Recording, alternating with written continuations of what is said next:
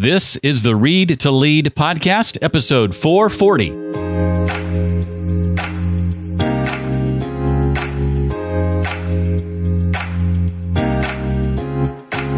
When you are shy, you're making the other person do all the work. Like, I don't really feel like talking to you, so I'm going to sit in the corner quiet. And now they have to go out of their way, like, oh, what are you doing? What are you interested in? It's the opposite of curiosity. And I've been there, so I can say it for myself. It's so self-absorbed that you can't put yourself out there. You did everything right. Got the degree, the knowledge, experience, business plan, the optimized website. So why don't more people want what you have to offer? Why don't more people care about it? Hi, I'm Jeff Brown, and this is the Read to Lead podcast, the podcast that is dedicated to your personal and professional growth. I interview another successful and inspiring author each week, and we dig into their latest book and their unique insights on things like leadership, productivity, career, business, marketing, sales, entrepreneurship, and a whole lot more. And today we're being joined by my friend Vincent Pugliese. He's author of a book called The Wealth of Connection, a new approach to making business personal. If Vincent's name sounds familiar, it might be because this is his second appearance on the Read to Lead podcast. He first appeared in episode 223, an episode titled The Key to Your Future Freedom Lies in Freelancing. If you like what you hear from Vincent today, you can find that episode at readtoleadpodcast.com/223 for episode 223. Today's episode, readtoleadpodcast.com/440 for episode 440. Hey, tell me if you identify with this. You have a decade or more worth of notes in various places from the content you've consumed. Might be on your phone, maybe actual physical notebooks, then notes you have, say, in an app like OneNote. Maybe you've struggled to organize and categorize those notes. You kind of think of yourself as a hoarder of things. Or maybe similar to that, you read a lot to stay current for your job. You pass a lot of info on to clients and the folks you work with, and you're looking for a system to better access and organize, say, articles and information that you gather through the books and journals and articles you read online so that you can easily refer to them again, but your system isn't working. Well, if you identify with either one of those scenarios, then you are just the right type of candidate for my note-making mastery cohort, which is soon launching in its third iteration. It keeps getting better and better with each new version. That's happening in October. The landing page for that, the sign-up page being built as we speak. But if you want to get on the notifications list so that you're among the first to find out when sign-up is ready and waiting, just go to readtoleadpodcast.com/list. That's readtoleadpodcast.com/list.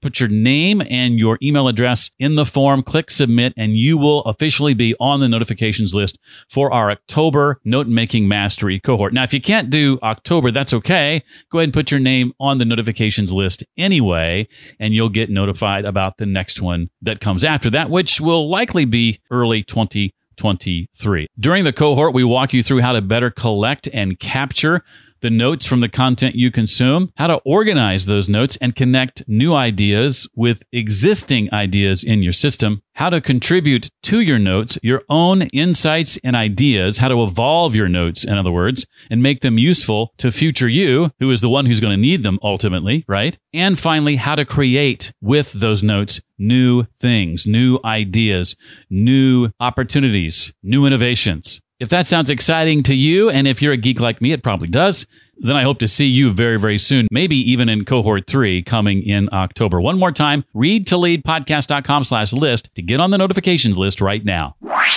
Well, Vincent, I'm excited to have you here. I've been wanting to do this for a long time. I know we scheduled this a long time ago. Thanks for your patience and your generosity. Yeah, my pleasure. I'm excited to be here and to do this again with you. This is cool. Yeah. And I hinted before we started that I had a problem with your book. So I'm just going to kick off with that.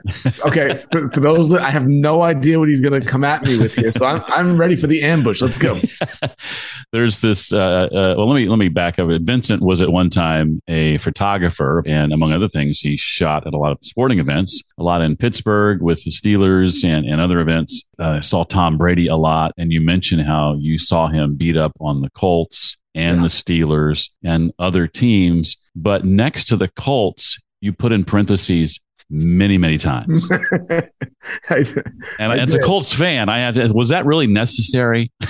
To add color and context to how often he just beat the Colts. Yeah, I think I had to. I think because it couldn't have been like just It was one or two times. It was every single time. I flew to Foxborough in January, in September, in Indy, and he always won. And Jeff, I was shooting, for an Indiana newspaper a lot of those times. So I wanted the Colts to win. If they won, I would move on. I would get the trip to Miami and then I would go to the Super Bowl. But Tom Brady dashed my Super Bowl dreams more than he did to Ben Roethlisberger and Peyton Manning, at least as much, because it would seem like every year he was ending my playoff season early. Oh, man. We got past him once, and the Colts went on to win a Super Bowl, but it was that AFC Championship game that was really the Super Bowl, if I'm being honest. Can I tell you a funny story about that has nothing to do with why we're having this conversation? Sure. I've been shooting every year, and I've been, when I first got into Evansville, they didn't even photograph pro sports. And I was like, what are you guys doing? You're 3 hours from, Steve McNair in Nashville and Peyton Manning in Indy and Kurt Warner in St. Louis. And this is the hotbed of football right now. So we can cover this. So I went about myself and I got the press passes. So I went and applied for them. I got them, got season passes. They were like, if you can do it, go. So I shot the second year, I think 2001, almost every home game of all three teams. Wow. I didn't have kids yet, right? So I was like, there would be a Sunday night in St. Louis, then be a Monday night in Indy. I'd go back and forth all the time. So I did the Super Bowl with the Rams that year. They lost to the Patriots. Again, Tom Brady killed another dream. And playoff after playoff. And then I shot the game where Jerome Bettis fumbled and they beat the Colts. And I was a Steeler fan, so I really loved that one. But after that season, I said, I'm exhausted. So I said, I need a year off. So I said to Jason Clark, who's the photographer, said, you want to take over for me? You get the Colts this year. He hadn't shot football very much, didn't really care that much. Well, guess what happened that year, Jeff? The Colts decided to go all the way to the Super Bowl and win it. And Jason shot that championship game. And I'll tell you a funny story about it. Oh, you're so helpful and generous. I can be really spiteful as well. Because they made it to the Super Bowl and I had all the connections and I messaged Pam Humphrey, who was the PR person from the Colts. I think she still is. I said, hey, I need an extra pass for the Super Bowl, which is an impossible question to ask. That's like gold. And she said, Vince, you've been with us for years and this and that. She goes, I'm going to give you a second pass. I couldn't believe it. I come back to my boss, my photo editor, who will remain nameless. And all of a sudden a secret meeting happened. And he took my pass and was the second photographer for the Super Bowl. And the funniest part about this is, in a spiteful way, I told my mom, I was really, I was a lot less mature then, right? It was 17 years ago. And I was so mad about it. I told my mother how upset I was. And she goes, well, I'm going to hope that it rains all night on them. And guess what happened during that Super Bowl, Jeff? It rained. It rained the entire night. And then when they came back from Miami, Jason walked into the photo desk and he knew how upset I was by what happened. And he looked at me, shook his head, and he just said, be glad you didn't go. For whatever reason, it was a nightmare of a trip for everybody. And I was like, my spitefulness was vindicated. So that's my story from that season. Serves you right. That's right. It never rained during a Super Bowl until that Super Bowl. And because there was a hex put upon them from our family. By Vincent Pugliese and his family. Right. Well, the next time I need prayer, I think I'll reach out to your family. Apparently it works. You can make it rain. Yeah. It rain. Well, I want to ask you first about the book, about the circumstances that led you to the realization that this was a part of you that was going to be a book. Yeah, there wasn't a plan for this, to be honest with you, because I had written a book. I wrote a book called Freelance to Freedom. And when I was done with it, I was kind of like, I'm done. I did it. That was my book. That was the story. And I'm not a writer, but I wrote the book. It did pretty well. Okay, I'm going to make a comparison here. It's probably going to get me in trouble. But, I was like, I'm done. And there was nothing, there was a lot of pain from, writing a book is very, if you, I didn't have any ghostwriters. I wrote it all. I, went through the edits millions of times. It was painful, but fun, but also very painful. And so when we have 3 boys. So I'm going to make this comparison. If I get in trouble, I get in trouble. That's life. But, Elizabeth she would get pregnant. And when any of the boys were born, she'd be like, I'm done. It's too much pain, too much hassle. But about 2 years later, you forget the pain and you hold somebody else's baby and you go, maybe we could have another one. And that's how we wound up with 2 more. But it was the same thing here. I was like, about 2 years later, I was like, I don't think I'm done. I think there's another book in here because it was a message that I think wasn't being talked about enough. And there's so much about, I would see it in the business world, just so much. And I was a part of it. so much just selfish goals. What am I going to accomplish?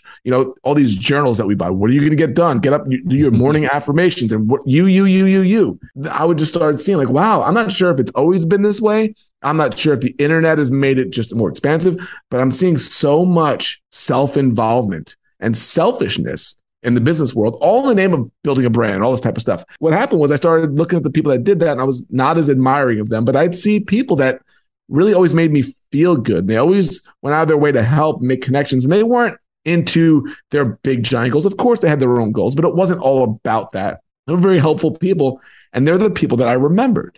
They're the people that when I told stories, I talked about them, not the really successful people that had the crazy goals. And that's kind of where it was born upon. And then that story at the beginning with Seth Godin and the woman that grabbed the microphone, she was like, me first. And it was in that moment that I was like, wait a second. There's a woman here in the audience that's struggling to build a business. She's been struggling. She grabbed the microphone and said, I go first, talking about how she's struggling to an author like Seth Godin, who's written 19 best-selling books. But in that moment, when I raised my hand to ask my question, he lifted my book up. And he said, Vincent, tell everybody about your new book. He didn't need to do that. There was nothing that I could do to help him. I'm this unknown author. He's done everything. Yet he kept my book under his chair. And when I raised my hand, he went back and got it and lifted it up. I said, that's the difference between success and failure. And it was generosity and selfishness, because you could see it so clearly. So that's why the book kind of was created. And that's why that story kind of let it off. And some people might say, well, gosh, if I'm going to do that for somebody, then you need to pay me. But to your point in the book, you've talked about that story so many times. You've far exceeded any payment you might have otherwise made. Well, that's kind of the role of it. Like, how often do people help us and we don't go out of our way to affirm it, or to give them credit, or to post about it? And when people go to me like, what do I do? Like, I know I need to be on social media. I don't know what to write about. I don't want to do. I'm like, who's helped you? Who's helped you? And they're like, I'm like, have you read an article that really changed your mindset? Did you listen to a podcast? Did you read a book? Talk about that. Because when that author or podcaster sees you, they're going to thank you for what's the number one thing that a podcaster wants? Somebody to talk about their podcast. So you have this opportunity to not even puff yourself up or not even try to be the authority, just to help other people. That at least gets you started, but it builds connection, because the amount of times that I've done that for others with no expectation, and they come back and they go, hey, you've always been helpful. Like, hey, I want to help you out. I'm not doing it for that reason, but it's such a great way to connect, and it's a great way to get started and to help other people around you. So the book is in 5 parts. There's character, there's curiosity, connection, collaboration, and creation. And it's the character trait, this first one I want to talk about, that gets into this idea of generosity. What you're talking about ultimately is setting generous goals, right? Goals with other people in mind versus yourself in mind. Exactly. So, and it came back to me. I was like, man, I just realized through my whole photography career, I've been doing that for 6 years or so, but it was so much based around selfish goals, right? Even the story I just told you before in terms of the Super Bowl, I want to get to the Super Bowl. I want to accomplish these things. And those are fine. There's nothing wrong. We all have them, right? I want a place on the beach. I have selfish goals. But what happens is the mistake we make is we put our selfish goals on top of our generous goals. And when I explain it, it's like selfish goals, what am I going to get? Generous goals are, what are goals that we going to get? How can I come on Jeff Brown's podcast and do the best job I possibly can so his audience is inspired by it and it helps you out, right? Helps me out as well. If I do a good job, well, maybe some people that follow you might wind up following me or liking my book. That's a generous goal to me, is how is it a win-win? So whenever I craft it in terms of almost anything I do now, how is it a win-win? How is it good for others as well as me, as opposed to, here's what I need to make X amount of money this year. I need this many followers. The ones that struggle and the ones that struggle relationally generally have their selfish goals over their generous goals. And you've got a Zig Ziglar-esque idea or quote that I highlighted in your book when you say, everything we want for ourselves, we need to do for others first. That feels so counterintuitive, but explain why that works. Anytime you talk to somebody that's starting out, and I help a lot of beginning business owners start and grow to create this. And every single time it's kind of like, well, how do I do this? How do I get this going? And it goes down to this whole thing. Like, what do you want? Like, I want people to follow me. I want people to talk about me. I want people to hire me. I want people to, share my work, all this type of stuff. Well, are you doing that for other people? And generally it was no, because they're so focused on what they need to do. So that's where this all comes down to. We've got a bunch of people running around. I need this. I need that. Look at me, look at me, look at me. But it's the ones that are helpful that form the connection. And when you're helpful and you form a connection, now it's like, well, I like this person. This person, there's an ego boost if Jeff says, you should check out Vincent's book. And I'm like, wow, Jeff, thank you. And even like Gary Vaynerchuk, it's not meant this way, but he says, what's the word that he says? It's like guilt marketing. You don't want to do it for this reason, but you almost feel guilty not helping the person out that I've done that a million times. Somebody's done something for me, like, oh, I can't take from them. I got to go help them now. You don't do it on purpose, but it's the natural reciprocity of generosity. When somebody helps you, you want to be a giver. You don't want to be a taker. So that's where that all came from. It's like all the things that you want for yourself. The best thing you could do in the first year is start by doing that for other people. You will develop a reputation. You will develop connections. You will develop trust. And then when you go to do something, those people are much more on your side because you already introduced yourself into their lives by being helpful, not by being a taker. Well, let's move to curiosity. You make a comment in the book about, and I agree with the fact that education, school, oftentimes, and school gets a bad rap for a lot of reasons. Yeah.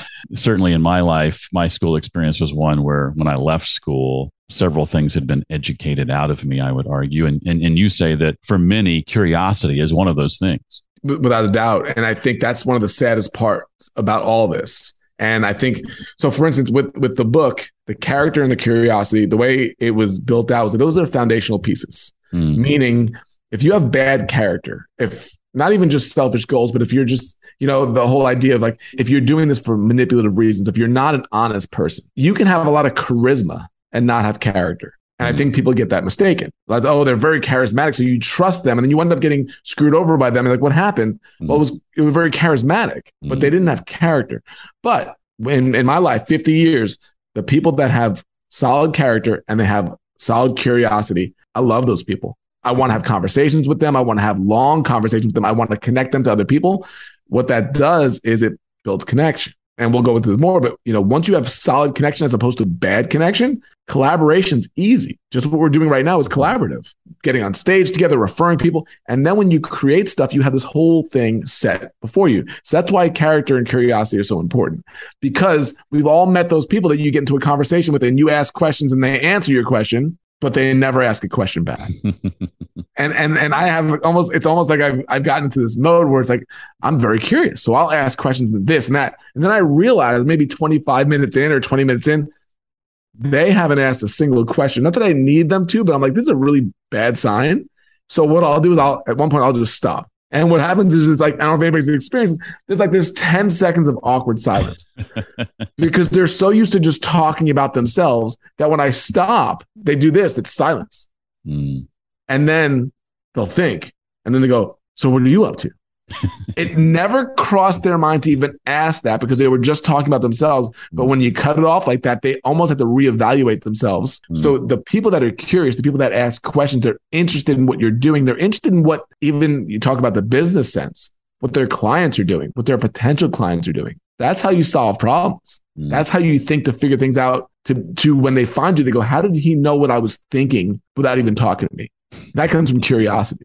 And that's how the best ones do it. So you open doors for other people, you show interest in other people, and you build trust that way. So curiosity to me, not everybody has it. I didn't have character when I was younger, but I definitely had curiosity. So that was definitely a strong point. But when you can put those two together, your wealth of connection going forward is going to be so strong. You say you were shy as a kid. When you look back on your childhood as a shy kid, how do you view that shyness now? I view it the way I wrote it, that it's selfish. Like I wrote it and it kind of ruffles some feathers. I'm like, being shy is being selfish. People are like, no, you don't understand. That's just who I am. And I get it with some things, but you also have to understand when you are shy, you're making the other person do all the work. Like, I don't really feel like talking to you, so I'm going to sit in the corner quiet. And now they have to go out of their way, like, oh, what are you doing? What are you interested in? It's the opposite of curiosity. And I've been there, so I can say it for myself. It's so self-absorbed. You're concerned with how other people are going to view you that you can't put yourself out there. And what I've noticed also with experts, we go the other way. I've noticed a lot, even in our industry, that are experts in their field and they're not curious. And I think of a couple of people in particular. And I remember saying, like, man, they've got such a great following and everything. But when I meet with them, I'm so not intrigued when I talk to them. They're not curious. They don't ask any questions. And a response I was given that was very interesting is because they are the authority, they don't want to be curious, because if they ask questions, it shows that they're not an expert and they always want to remain to look like the expert. And I was like, wow, and I started seeing that more and more. So to me, I don't have to be the expert. The whole idea is like, don't have to worry about having the answers, worry about having the questions. And that's the way that I like to live with it. And you say too, in the book, and to your point, that there isn't anyone on the planet likely that we can't learn something from. Totally. And in any way, right? I learn from my kids all the time. Like, oh, I'm the parent, you will listen. Like, yeah, of course we have a structure in this household, but my kids teach me something all the time. 11-year-old, 14-year-old, 17-year-old. If I feel like I always have the answers and they have to learn from me, but I don't learn from them, I'm never growing with that. People say, oh, never take the advice from somebody who's not been where you're at, where you want to go to. I think it's terrible advice. I'm always learning from people because they can add value in a different way than what is I'm looking towards. Even the older person who's not doing it anymore, they've been there, they could add value to it. So that's the whole idea of always remaining curious. It's a struggle for some. It was a struggle for me at times, but I think it's such a valuable part of this. Now let's turn to the third one, connection. You say networking and connection should be thought of very, very differently. Why is that? I'm not a fan of the word networking. Because networking to me is going to a conference, having your business cards, handing it out. Hey, here's my elevator pitch. I've never worked on an elevator pitch. I never worked on a 30-second spiel. I'm not trying to win you over quickly so you can buy something from me. I'm an extroverted introvert where I don't really like small talk. I don't like elevator chat. I like deep conversations. And it's like, so we can get right into it right away, as opposed to, how's the weather? Blah, blah, blah. So the whole idea of connection, it really comes down to the conversation that you're having, the trust that you're building from the curiosity and the character you're making to really develop. What I want is long-term relationships so that 3 years from now, I can connect with you where I can bring you to other people, where I can connect you together, as opposed to networking where I'm trying to make a sale on something. And so it's something where I think it's sometimes people are like, well, I'm not a good networker. I'm not a good networker either, but I want to be a good connector. I think there's a big difference between the two. Share a bit about your feeling of the need to learn the skill of reading the room. Oh, this is a big one. This is a really big one because I had this conversation this weekend, and I have it off as a younger person, and they're telling me their vision and their dream. There was literally no reading of the room at all. Talking endlessly, not noticing people's eyes glazing over, not looking for, wait a second, is this person even interested in what I'm talking about? I'm going to talk till I'm blue in the face. But even though they're looking around the room and they're kind of even almost acknowledging other things going on, there's not a point where they stop and say, am I just talking just to talk without any interest? And I noticed this years ago. I was telling a story. I was doing exactly what this person is doing. And somebody had to be interrupted for a moment. Said, hold on one second. They turned away. And then they came right back and like, it was good talking to you. And they left. And I was like, I'm not done with the story yet. I was kind of like insulted. And then I realized, my goodness, I was just rambling on, and they weren't. Was I involved in the conversation? So to be able to read the room, to be able to see when people are leaning into what you're saying, or they're getting bored, where you got to stop and be like, oh, am I even talking about what they're interested in? Looking around, seeing that, to me has been vital, because even running mastermind calls and the content you create, when you can see like eyes widen when you say something, when you see heads nodding collectively, that's reading the room to go, this content is strong. So it's not just even in terms of connection. I can see, oh, wait, this is something that I can bring each time I come back because I'm reading the room as opposed to just telling the story. So I think often if we could do this in our connections, where we can see if they're interested, we can see, hey, let me ask them a question instead of rambling on. I think it's a vital part that people miss because they're so, and I think, Jeff, I think it's worse now than ever with COVID. When you go to conferences, I'm noticing more than ever people that are not reading the room in a way that could actually benefit them going forward.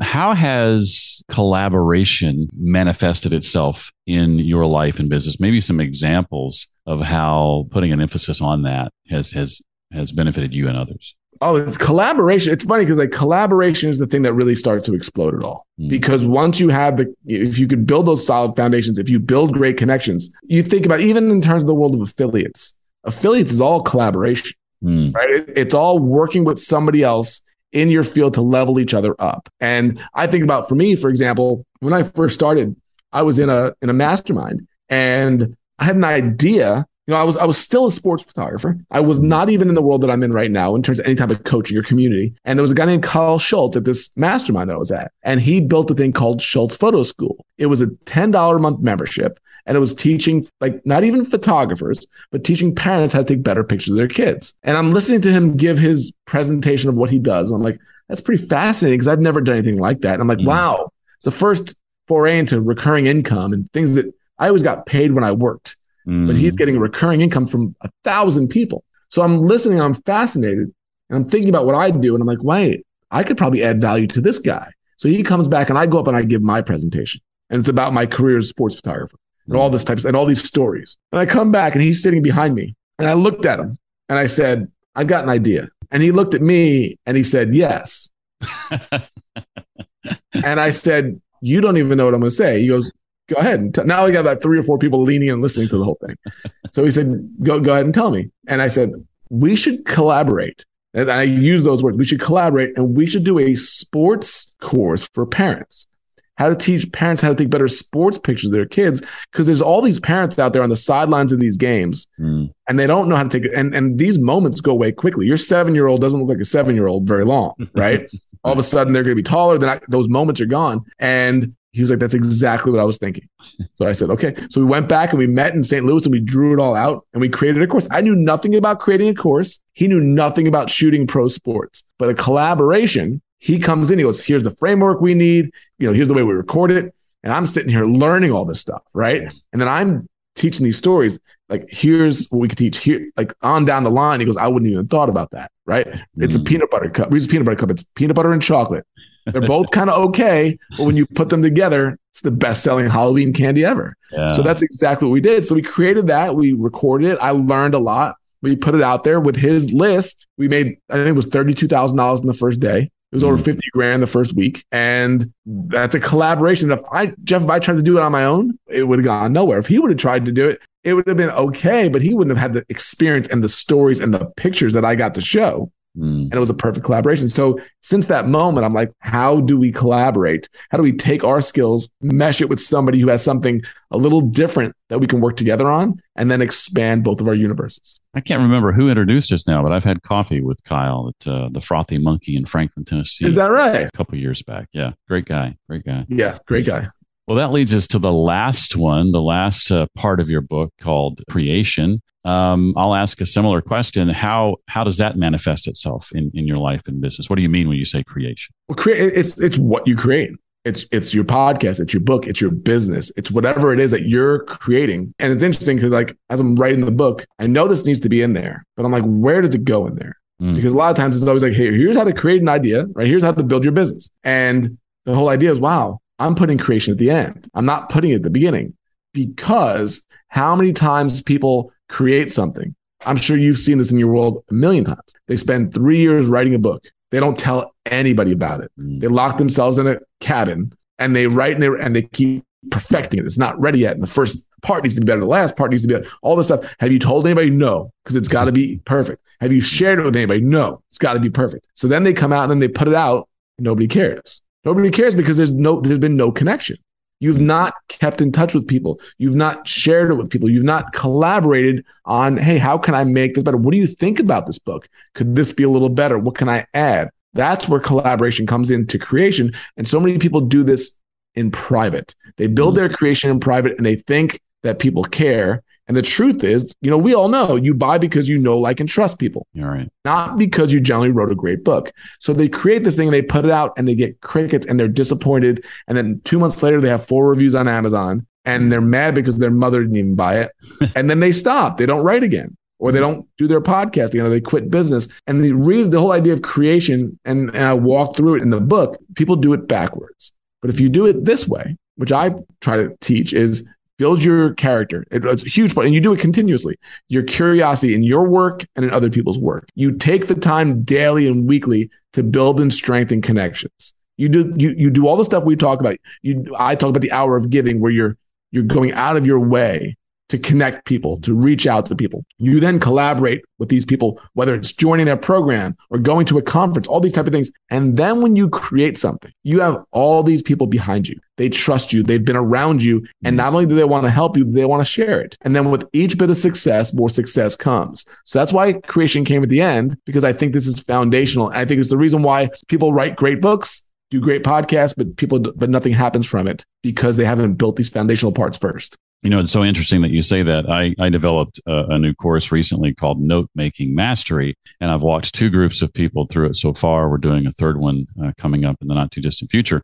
And the last segment of that teaching is about creation, about taking the notes you've accumulated, you've collected, you've organized, you've distilled, and creating with those notes. But throughout the process, we talk about the importance of getting feedback every step of the way and not creating in a vacuum, and then using that feedback as additional building blocks from which to create. That feedback can be another building block, another piece of the puzzle, but it's a piece of the puzzle you'll never have if you're not sharing little bits and pieces along the way rather than the thing once it's finished. 100%. And putting it out when you're scared to do it. Like I tell a story in the book about, as a photographer, I'm meeting with Joe Elbert, who's at that point, he was the director of photography for the Washington Post, not to get political in any way, but it was the greatest photo newspaper in the late 90s. It was bar none, the place to go. He's the guy. And I bring my portfolio that I sweated over and slaved over for 3 years. And I hand it to him, and he's a tough editor. I've seen it. And he goes through my portfolio and he pulls 2 pictures out. And I go, okay, I got 18 out of 20 are good pictures. And he slides those 2 pictures over and he says, those 2, that's your portfolio. Get rid of the rest. Not the 18, it's the 2. Yes. But he said to me, those 2 will stand the test of time. I would publish those in any of my publications. And I walked away and I was crushed at first. I'm like, oh my God, all that work. Doesn't understand how hard I work. Nobody cares. Nobody cared about how hard I worked. They cared about the impact. If I had to explain the picture to you, it's not good enough. But then when I sat on the couch, I realized that was really important. He basically gave me the feedback that I needed to elevate myself. So instead of keeping 18 mediocre pictures, I got rid of all of them. And I literally sat there with a plastic thing of 2 slides with 18 empty. And I said, my job now is to create 18 more images that can match this in quality. That leveled up my photography like nothing else did. But if I would have done like some other people and ran away from it, I'd still be kind of hanging around in mediocrity, thinking I'm doing okay because I thought I was doing okay. But when you get feedback, like you said, from the people that really know, it speeds up the game. And you have to have thick skin to do it. You have to be able to take criticism or whatever. See, I like to call it feedback and criticism because it's feedback for what you're doing. And so I think that's like you mentioned, that's such a vital part. And how many people in that specific scenario you just described passed up on the opportunity to get that feedback because of fear of what he would say, because of fear that he might tear apart their portfolio, and you sucked it up and did that. Yeah, I watched a couple walk away and never get it. But driving back from there to Athens, where I went to school, it's like, okay, I knew I needed to step up my game more. But without that, I wouldn't have known that. That's why like constantly looking for feedback, constantly looking for accountability and to get better with it but that only comes from people that trust you, right? Or that you trust. Anybody can message me and go, your book sucks, right? But Jeff, if you told me, listen, this really could be improved upon, I'm going to listen to you than rather than somebody just maybe that's just angry or right. or I made them angry 20 years ago and they want to say something mean. Like I'm trusting somebody because of their expertise and because of the connection. And I think that's where it's like we have to seek that out. I want to ask you 1 or 2 questions in the time we have left, Vincent, and that aren't directly connected to the book. Before I do that, though, anything else you want us to know about the book? No, I think it's hopefully this resonates in terms of the value of the relationships in our lives, the connections in our lives, not just for the business side of it, which is important, but just for ourselves. Like I feel like a different person concentrating more on others than it was all just about me. And if that can resonate, then I hope you pick it up. One thing I did want to touch on about that. What do you say to someone who says, I've heard the phrase like show up, filled up, or, the scenario that everyone always cites, the flight attendant who says you got to put your own mask on before, you can help anybody else. What would you say to somebody who argues back, but wait a minute, when the morning starts, I need to pour into me first before I'm of value to anyone else? I think there's truth to all of it. I don't think that's an incorrect statement to say that. I don't think it's that you don't breathe yourself before I wake up and I breathe. I don't hold my breath before I go help somebody, right? I don't do that. But I think there comes a point where you can maybe try to hog more oxygen, where you kind of go, yeah, I'm breathing. I want more. It feels really good. Let me give me. It's not survival. We all need survival, and survival is about, hey, you got to keep your lights on. This is not, you can't go giving tons of money away while your kids are not eating. That's not what I'm talking about at all. I'm talking, I guess maybe that could be a good even explanation of like, this is beyond survival. When you wake up, you're doing okay. And it's like, okay, how am I going to grow? How am I going to, because we can stay in that spot, but I would never say, hey, don't put the oxygen mask on yourself first. I would never say that. Well, over the course of your career, you've read your share of books and recommended them to others, I'm sure, your mastermind groups and people who listen to your podcast. What are some that come to mind? If I were to pin you against a wall and say, give me 2 books that everybody has to read, what are the first 2 that come to mind? There's literally a book right now that I'm reading, so I'm gonna go by current mode. And our pastor at our church talked about this, and it's called The Search for Significance. I'm not sure if you've read this book. I have not, but I've certainly heard of it. Yeah, but it's going along with a lot of what we're talking about here in terms of why are we doing this, and just the things that hold us back, the imposter syndrome, the beliefs that we have, the doubts that we have in ourselves to go forward, but then to be more helpful and collaborative and to do exactly what we're talking about. So that book, I'm in the middle of it right now. Another book, it's an old one, but I really think, and Jeff, I could probably list off 100 books right now. So I have a hard time because it's like, which one do I choose?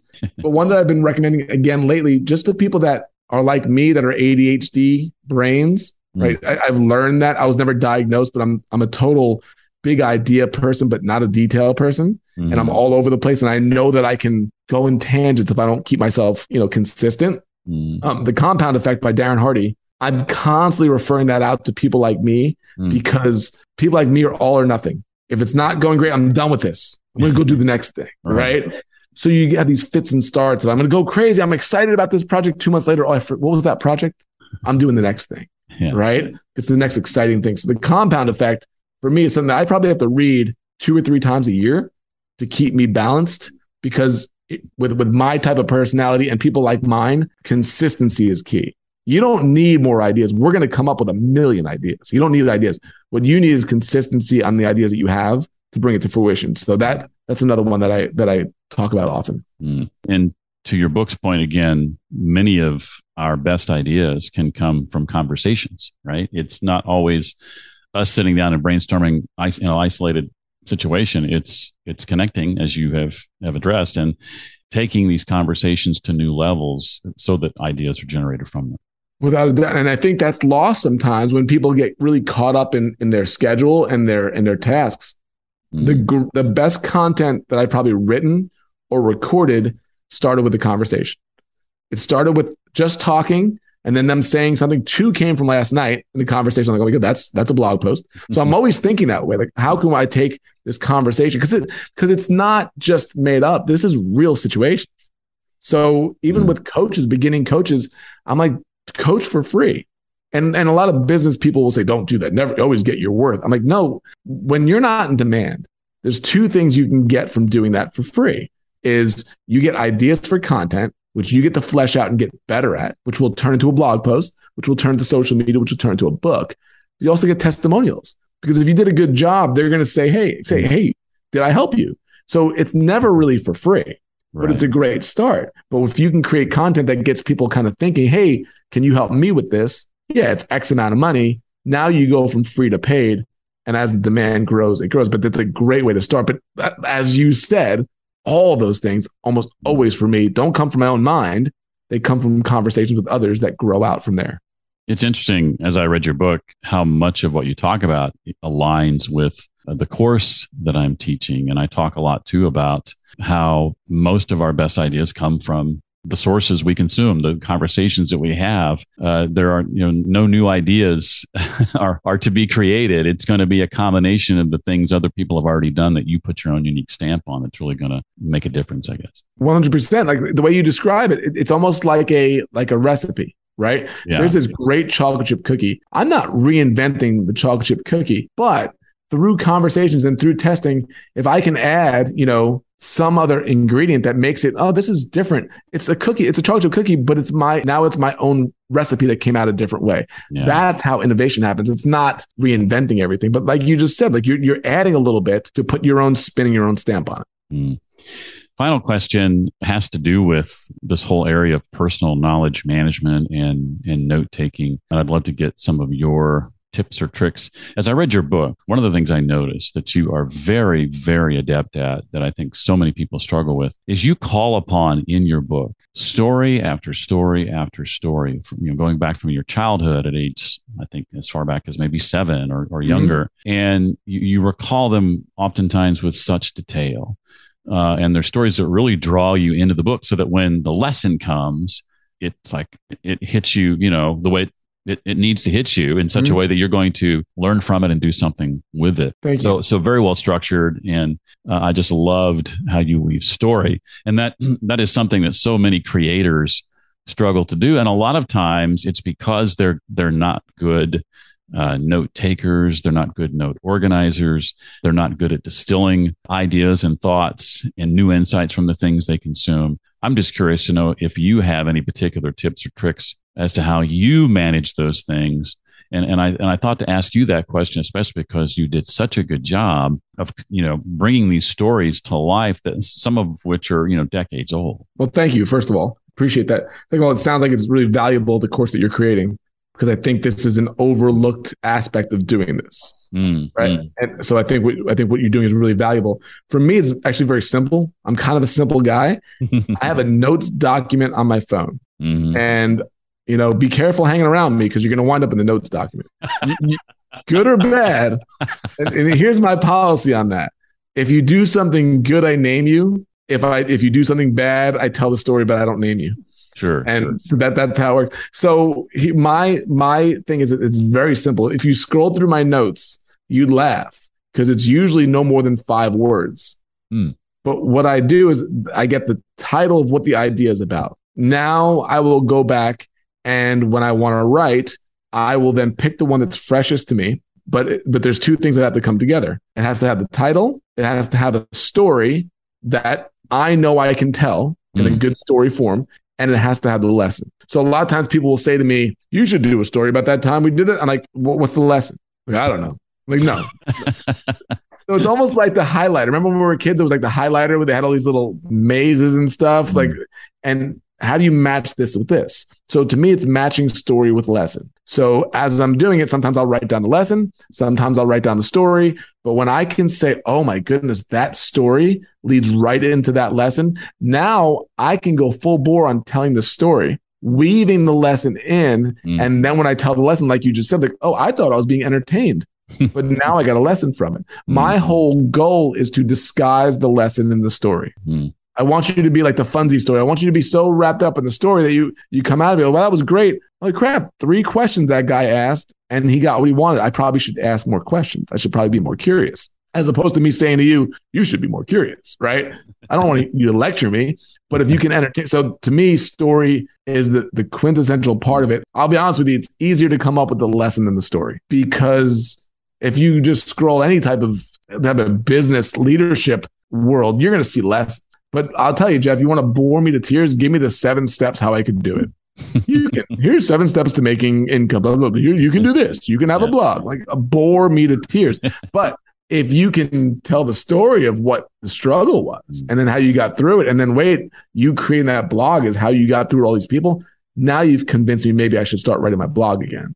But just give it in list form. Maybe it's just my mind. It bores me to tears. So that's why it's like, if I can, like, as I said, story, lesson, put those together, bake them together, and it's a pretty simple formula. Well, this has been a lot of fun, great conversation, as I knew it would be, Vincent. Thank you so much. The book, again, is called The Wealth of Connection, A New Approach to Making Business Personal. His name is Vincent Pugliese, and he's someone you need to follow and look up, and I'll make that easy to do on the show notes page for this episode. Vincent, thank you. Thank you, my friend.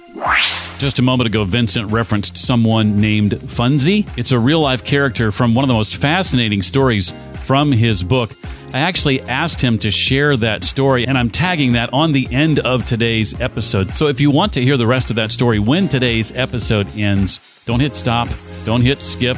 Don't hit pause. Allow it to continue to play, and it'll roll right into that story. One of my favorites from Vincent's new book.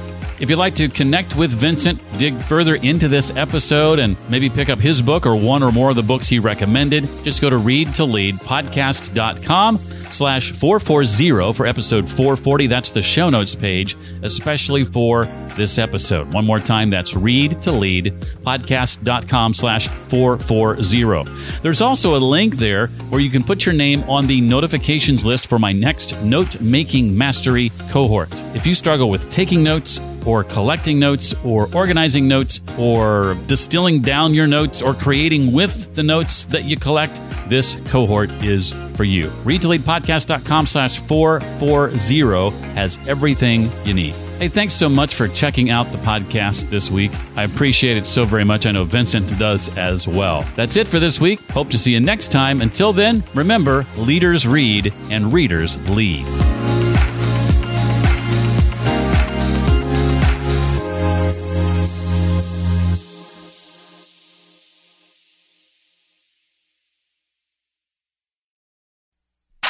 You opened the door, so I'm going to ask if you're willing. In the curiosity section, you tell a story that features a character by the name of Funzy. Yeah. You mind sharing a bit about that? I just thought it was fascinating. I've told this story since I was 14 or 15. And the funny thing, it was always told in just a humorous way, and it was a total true story. But from the moment that it happened, my dad and my brother and my cousins would say, tell that story. So I'd be sitting there at 16 years old to a table full of like 30 Italian relatives or friends at a party. And I kind of got used to telling the story. But sure, I was a huge, I still am, not like I was, but a huge Mets fan, New York Mets fan, long suffering, never won. When I grew up liking baseball, I became a Mets fan, but the Yankees with Reggie Jackson were winning all these World Series. Why I chose the Mets, I think I just like pain. So I chose them, and they did horribly until I was 14. In 1986, it was like the best year ever. They were the dominant team in baseball. I watched or listened to every game on the radio or television, went to a handful of games. It was heaven for me to sit in that stadium, Shea Stadium. And then they go to play in the World Series versus the Boston Red Sox. Sorry, Red Sox fans, but that's the whole Bill Buckner the ball go through his legs World Series. Mets win the World Series. As a 14-year-old, it was glory. Like that was like it. So they had this parade in New York City, and I wanted to go, and my mom won't let me go. And I'm like, none of my friends cared. This is when I knew I was into this. Like none of my friends even cared. I was just so into it. And so I want to go to this parade, October. And late October, my mom's like, no, you're not going to New York City with a bunch of crazy people by yourself. Like, to me, that wasn't unreasonable. For her, it was. So I didn't go. We watched it on TV that night, the highlights. My mom's like, look how cold everybody looks. Aren't you glad you didn't go? And I wouldn't even speak to my mom. I was like, I don't care how cold it was. I wanted to be there. So 6 months later is opening day. And it's the last connection to that team. After opening day, and they give the World Series rings out and they raise the banner, it's on to a new season. That season's over. So I'm like, I have to go. But I try to convince my parents to let me go. They won't let me go by myself again. Nothing changed in 6 months. And then finally I bugged them enough that my mom said, if you go with a friend, you can go. It was a day game, so I'd have to leave school. I hated school anyway, so I was more than happy to go to baseball. So I convinced my friend Scott to go with me. And then the day of the game comes, my parents leave for work. I'm home alone for like an hour, and it's like freedom. My first sign that freedom was going to be a big part of my life. Like I had the house to myself, and now I'm going to go to Scott's house, and we're going to go to the game. We're going to take the bus to go to the train to go to the game. Well, I go to his house, and he's not allowed to go. His mom changed her mind. So it's like 9:00 in the morning. The game's at 1:00, and I stood on my front lawn. I'm like, what do I do? And I'd heard the phrase, it's better to ask forgiveness than permission before. I'd heard that phrase before, but I never had a chance to use it. So I looked at my house, and then I'm like, I could walk to school, I can stay home and watch television, or I can go to the game. So I'm like, I'm gonna go to the game. And I had like $30 with me.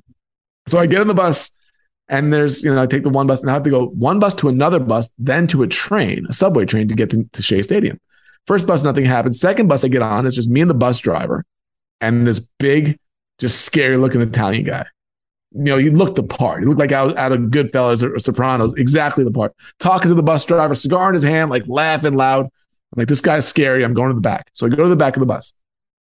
And he looks at me a few minutes into the bus trip, and he says, hey, kid. He goes, shouldn't you be in school? And with a much more Italian accent. And I'm like, I'm going to the Mets game. I'm all meek and quiet. And he says, by yourself you're going? He goes, you even have a ticket? And so now he's like turned towards me, like facing right at me. And I'm like, no, I'm going by myself, but I don't have a ticket. I'm going to get a ticket when I get there. Very nonchalant. And he laughs at me and he points to the bus driver. He goes, you believe this kid? He goes, this is the hottest ticket in town. It's been sold out for months. You're not getting a ticket. He goes, how much money you got? Now he's asking me how much money I got. I'm like, is he going to rob me? Like what? So I go, I got $30. And he just laughs out loud. He goes, you're never getting whatever. He kind of waved me off, like, forget you. So I'm like, thank God he stops asking me questions. So I go to get off the bus and I'm walking down the steps of the bus and he says, hey, kid. He goes, come here. He points his finger, turns like this. Come here. I turn around and he takes this deep sigh and he goes, all right, when you get to Shea, you go to gate B. He's asked for Vito Lateruli. He goes, tell him Funzy from the waterfront sent you. And I'm like, I'm silent. And he goes, you got it? I'm like, yeah, I got it. He goes, okay, go. Like, now go. Like, I leave the bus, I go to the subway, and I'm like, there's no way I'm doing this, right? I don't know who this guy is. But Jeff, like on the subway, I couldn't stop saying his name. I'm like, Vito, Funzy, Gate. I didn't want to forget it, just in case. So I get to Shea Stadium. I still remember getting off the train and seeing just nothing but people, tons of people, all wearing blue and orange. And there's nobody selling tickets. Nobody. Everybody's looking to buy. There's no way I'm getting a ticket, not for $30 at least. So I'm like, I can either get back on the train and go back home, or I can go to gate B, because otherwise I'm not going to the game. So I walk over to gate B. And this is kind of like, I think, even where my whole life shapes out. Like, just give it a shot. Just give it a chance. So I walk to gate B, and there's an old guy there by the gate. And I say, hey, is Vito here? Vito Lateruli. He goes, who's asking? Another old guy screaming at me. Who's asking? And I'm like, Funzy from the waterfront. Sammy, I point to like nobody behind me. He's not behind me, but I'm pointing to him. And he literally just I'm so nervous that he has his hands on the gate and he opens the gate. And he goes, come on in. And I'm like, all right. So I walk in, like, am I in trouble? Did I do something wrong? Like, well, why would he let me in if I was in trouble? He would just tell me to leave. He gets in the radio. He goes, wait right here. 2 minutes later, this really nice lady comes down, dark hair, has a clipboard, and she goes, come with me, sweetie. And I'm like, okay. So we start walking up the tunnel. We're in the stadium. Now we're in the stadium. And I'm like, what's going on? She goes, are you hungry? And I'm like, sure. And she goes over and gets me a hot dog and popcorn and soda. She goes, you want a program? I said, sure. She goes over and gets me a program. So now we're walking across the concourse. Fans are going to my left and right. We're walking straight. I could see the field now. I'm like, oh my God, there's the field. And I'm like, just giddy. Start walking down the steps. Now we're in the load section right behind home plate. Get to the bottom, right? I mean, literally right close to home plate. Pulls down a seat. She goes, have a great time. And I sat there, and about a half an hour later, the Mets come out and they get their World Series rings. I'm so close, I could see the diamonds, like, listening out the sun. Like, they raise the World Series banner. Darryl Strawberry hits the 3-run homer, my favorite player in the first inning. Best day of my childhood. And I take the train home that night, and I'm looking for Funzy, and he's not there. I want to tell him what happened. Maybe he's on the bus. I get home to my home, and my parents they have no idea what's going on, because there's no cell phones. I couldn't tell them. I'm out all on my own. So I start telling them the story, and they're just completely just baffled by it. And I tell them about Funzy and Vito, and my dad's mouth opens up, because my dad knows more than I do. And eventually he said, what were their names? I said, Funzy and Vito. And he said, where are they from? I said, the waterfront. I didn't know what the waterfront meant. Most people don't. And my dad's mouth just dropped. He looked at my mom. And at that moment, I realized I got to go tell Scott what happened, because Scott couldn't go to the game. So I go running to Scott's house, and I tell him everything. I show him the program. He's screaming at his mother because he couldn't go. And then I run back home, and I hear my parents whispering. They didn't hear me come in. And now I found out what happened. And I hear my dad say he's got no idea that the mafia got him into that game. And it really ruined me for school, because I'm like, there's a whole world going on out there that I don't know about, that I would be a part of. But So I told that story. It was a long story, but I told that story for like 10, 15 years before I realized it was a bigger thing than what I thought. It wasn't it wasn't just this entertaining story. Funzy opened a door for me that I never would have gotten on my own. And he didn't do it by pounding his chest or by saying how great he was or all this type of stuff. It wasn't any of that. He sat there and he asked me a series of questions, 3 or 4 questions. As I answered the questions, he thought more and he asked another question, curiosity. And then at some point along the way, he realized he had a connection. He knew this guy Vito at Shea Stadium, and he knew he's got this kid over here that's never going to get in.